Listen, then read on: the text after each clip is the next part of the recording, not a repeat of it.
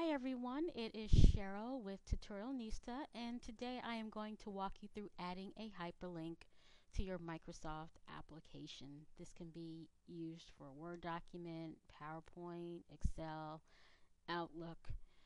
So basically there are actually several different types of hyperlinks that you can add, but today I'm going to focus on adding a hyperlink where you would direct someone either to an email address or to a different website. So I have two sentences down here that we're going to work with. The first one, Tutorial Nista has released a new video. Well, I want to direct viewers to a particular video. So what I'm going to do is I'm going to select the text where I want to add a hyperlink, which is going to be video. And I'm going to go up here to my insert ribbon. And then I'm going to select hyperlink. I'm going to make sure that existing file or web page is selected, and I'm going to type in tutorialnista.com and click OK.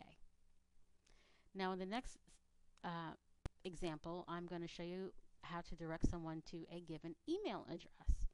In this case, again, you're going to select the text that you want to add the hyperlink to, and I'm actually going to show you a different step on how to get to that hyperlink box. So you select your text and you right click this time and scroll down to hyperlink, and then you're going to link to email address, and we're going to let's use the email address info@tutorialnista.com. And up here, let's add text to display.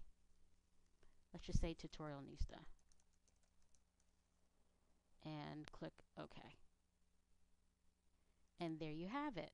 Now, let's say hypothetically you want to remove, let's go up to video. Let's say you want to remove a hyperlink. All you do is select it. You can either go up to the ribbon, to the insert ribbon, or you can right click. And you will see several options: edit hyperlink, select hyperlink, open hyperlink, copy hyperlink, or remove hyperlink. And let's just select remove hyperlink. And that's how you do that. Okay, thank you. Until next time, bye-bye.